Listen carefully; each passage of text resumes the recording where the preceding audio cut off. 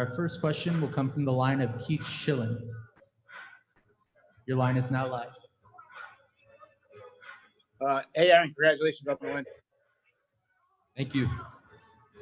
Aaron, you went against a really tough guy, good record, got a good win, but you just showed that there's levels to this, and you just ran right through him.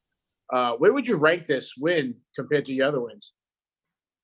To be honest with you, I'm not even ranking it. I'm just, like they always say, I'm just enjoying the process. I'm just happy that I got the submission. That's the most important thing. I mean, I've had 5 knockouts, but to add a submission to my win column is good. So I'm not going to really be too fixated on the win. I'm just enjoying the process and ultimately trying to get to become a world champion. So no, it's good. I feel good, but that was like 10 minutes ago. So we're on to the next one.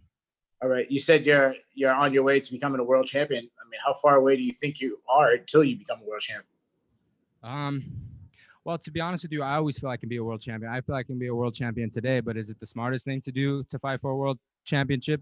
Probably not. So I'm just going to keep progressing as a fighter and listen to my coaches and manager. And when God wills it, God wills it. So I'm just going to keep getting better. Last question from me. I know you spoke about how transition from the body lock to Jackson Wink, but let's talk about AJ McKee. He's gone on record saying that he would never fight you. Would you ever fight him? No. I've gone on record before saying that I wouldn't fight AJ McKee. I mean, the thing is they are family. Like my dad and his dad, or my dad and Antonio talk all the time. They actually talk a couple times a week, and they are family. And I'm wishing him nothing but the best to win this tournament. I hope he wins this tournament. But no, I grew up with him. He'd spend the night at my house. We'd have barbecues together. Fighting is just a small piece of our lives, and I won't fight him. I won't. And to be honest with you, I think that he's gonna probably go up to 155 soon. He didn't say that, but he's never told me that specifically. But he's pretty big, so we'll see. But back to your question, no, I don't want to fight him. I don't want to. All right, our next question goes to Giancarlo Alino. Your line is now live. Hi, Aaron. Congrats on the win. You look great out there tonight.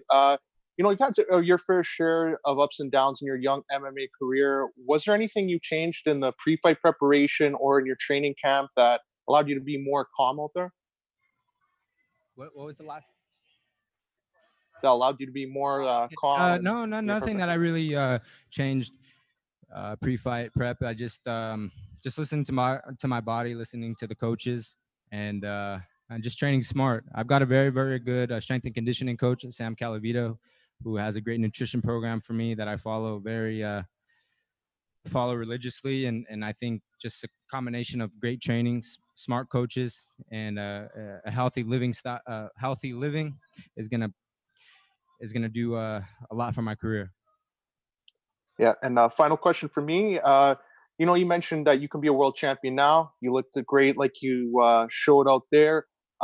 You've been in featherweight with this whole Grand Prix going on. There's a lot of uncertainty there when that will pick up. Is lightweight maybe something you'd want another crack at? You haven't been there since your debut. Would you like to fight at lightweight again? Lightweight? To be honest with you, no. I don't. I think I'm very, very small, or not very, very small for lightweight. But I usually walk around like 164, 165. So to go lightweight would be kind of. I think I'd be very, very small. Maybe like in a few years, yes. But as of right now, I make weight really, really easy, and back to your question, no, I don't see myself at lightweight. Yeah. Thank you. All right, our next question comes from Kevin Verghese. Your line is now live. Hey, Aaron, big fan. Congrats on the win. As you showed in today's win, you showcased your jiu-jitsu with the rear naked choke win. How good does it feel to show everybody, hey, I have jiu-jitsu. I'm not heavily relying on my hands? It feels good. It feels good because I really love jiu-jitsu and grappling. And one thing about just submitting somebody is you don't really, especially in the first round, you don't really have any bumps or bruises or broken hands or anything like that. So I got out of the fight very, very healthy, and it's good. It's good to be to get a submission win for sure. Our next question comes from Randall Folks. Your line is live. Hey, Aaron, great performance, man. My first question for you is, you know, it looks like you barely broke a sweat in there. Did everything go according to plan? I think, yeah, first round submission, no bumps or bruises. Yeah, I can't ask for a better performance. For sure, it did go according to plan. And then is it safe to say that you've taken your game to the next level since joining Jackson Wink? Oh yeah, absolutely, for sure. I felt so calm coming into today. Of course, I'm nervous. I'm always nervous. But I just knew I had an answer for everything. I put a lot of work in MMA. It's not just straight boxing, not grappling. It's learning how to fight. And I feel like my cage awareness, my grappling, it's starting to come together. So back to your question, yeah, I feel like I've progressed as a fighter since joining JW. Absolutely.